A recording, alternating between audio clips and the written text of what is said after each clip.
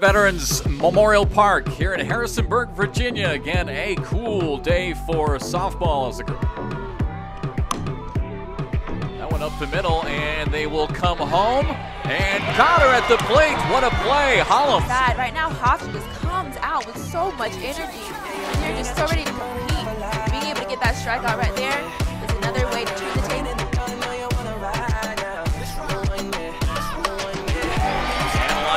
Base hit to left field.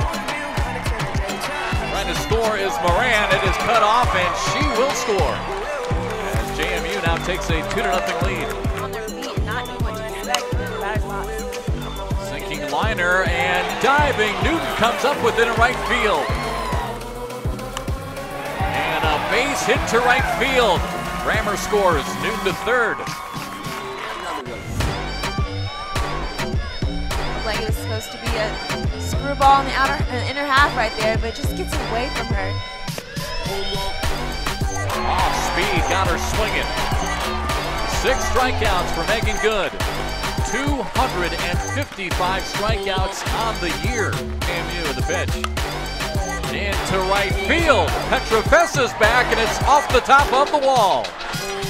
Good will score. Morris right behind her. JMU fans on their feet, 1 strike away.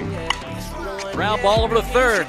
Moran throw to first base, got it in time, and the Dukes are champions of the CAA again.